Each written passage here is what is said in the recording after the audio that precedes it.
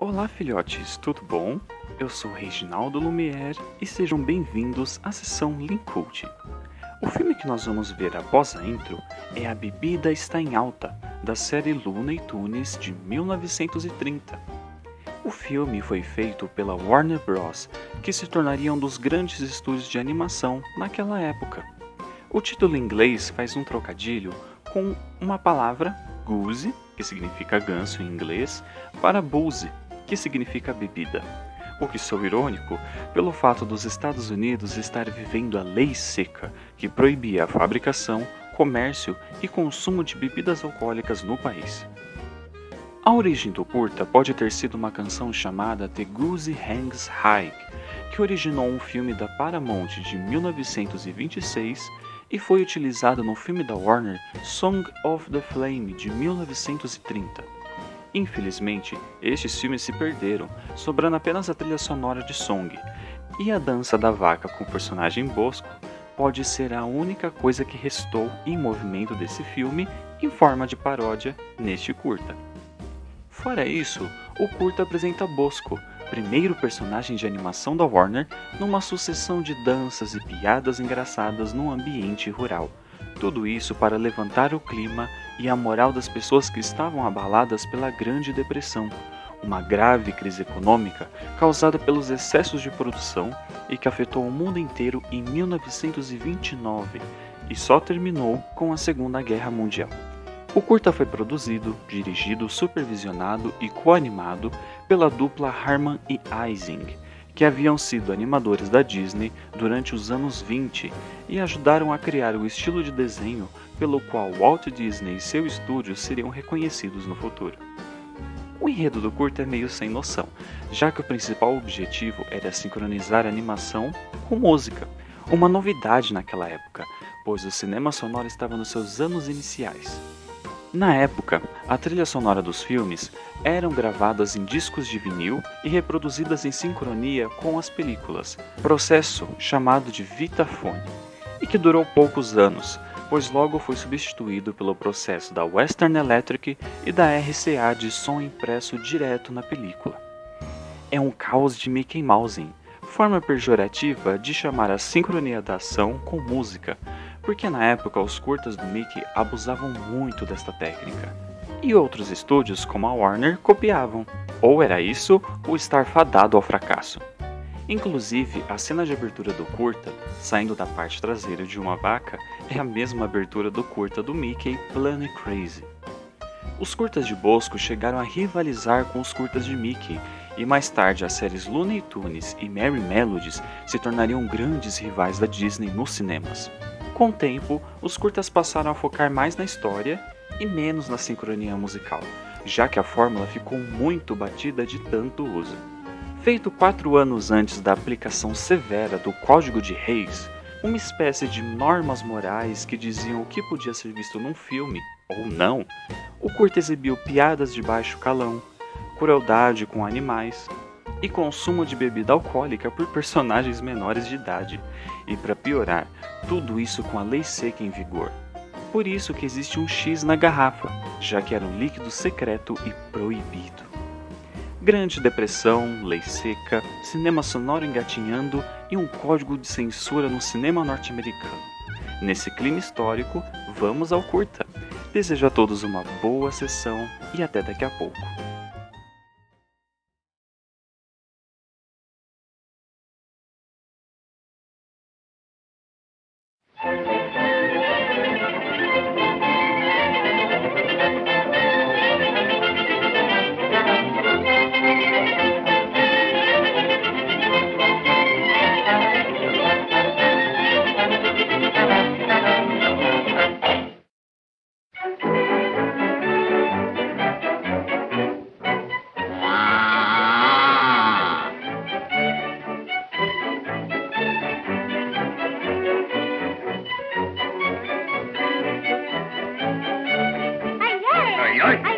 Ai, ai.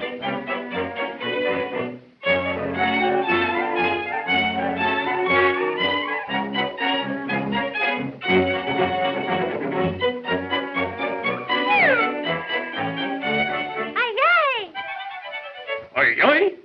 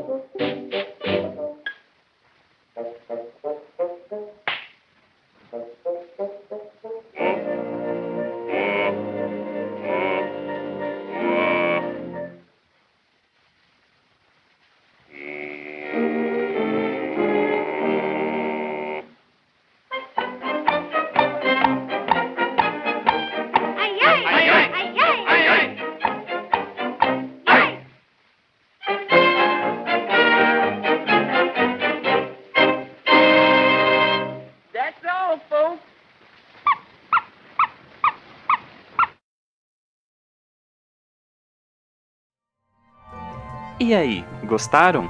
Qual foi a cena que mais te chamou a atenção? Comenta aqui embaixo e vamos bater um papo. Seja um filhote também se inscrevendo e ative o sininho para não perder nenhum vídeo. Afinal, a Lincult tem diversos conteúdos originais que você pode assistir quando quiser. Basta apenas um clique. Muito obrigado pela audiência, até breve e fui!